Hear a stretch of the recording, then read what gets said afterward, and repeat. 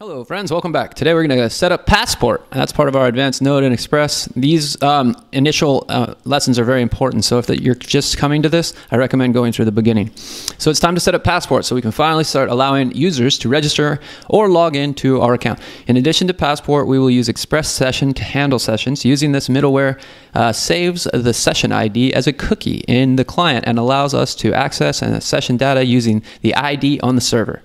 So what does that mean? It means that when people come to visit your website, your server sends them, like, say, the index page. And then when they log in, your server sends them some little bits of information that they can save in the browser, like in Chrome. You can see your cookies. You know, my cookies are going to be in here, and this will have all the stuff that Free Code Camp injects into my server, into my web browser.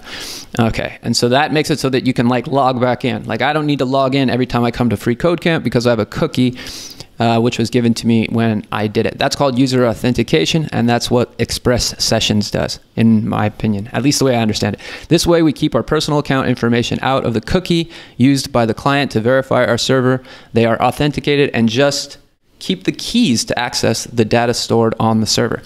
To set up Passport, for use in your project, you will need to add it as a dependency first in your package.json. Okay, cool. So let's head over to our package.json.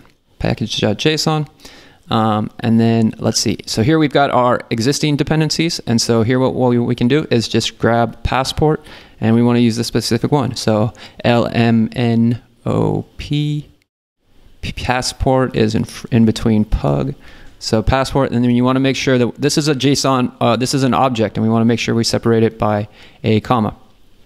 In addition, add Express Session as a dependency now as well. Express Session has a ton of advanced features you can use, but for now, you're just going to use the basics. So cool, let's just grab this one, and okay, so ABCDE Express Session. I'm guessing it should be alphabetically, it would go there.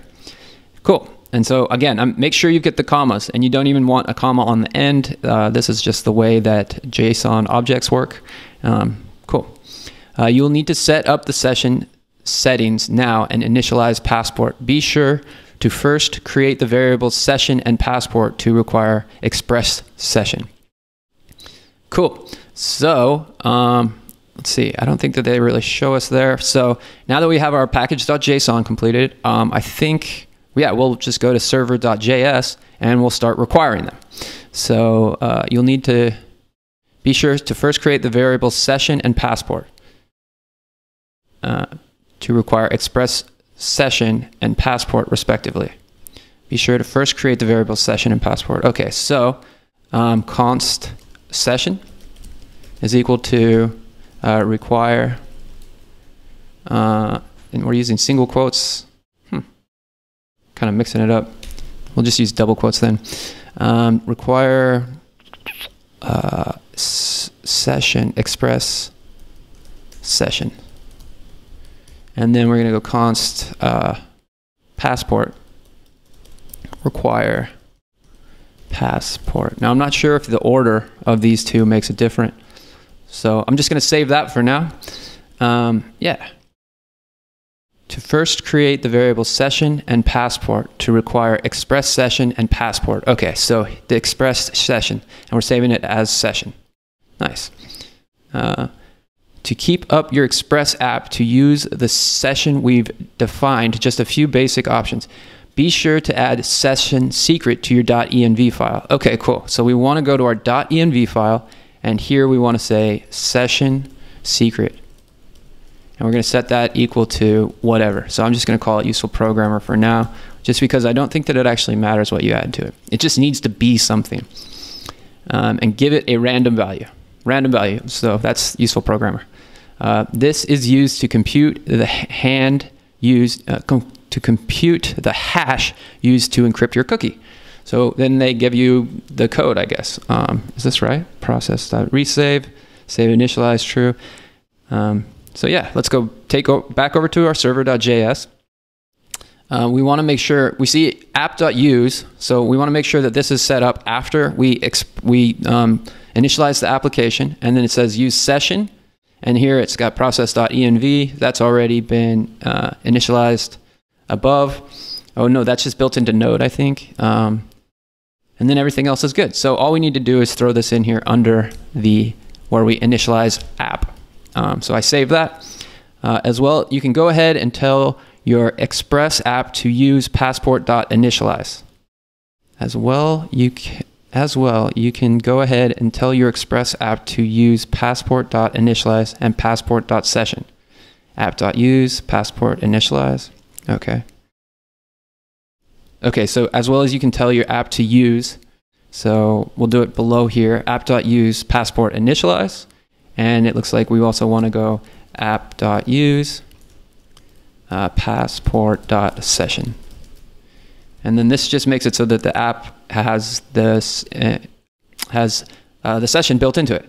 And so that should be good. Now, I'm pretty sure what we need to do as well is we need to, because we added, I'm going to save to our server, and because we added to our package, what we need to do is go npm or node package manager and install. And what that'll do is it takes the Express session and the passport, and it'll add to our package JSON accordingly. So if I were to search right now in package JSON for for passport, here, oops, Control F, passport, you're going to see it's not there now, but once I run npm install,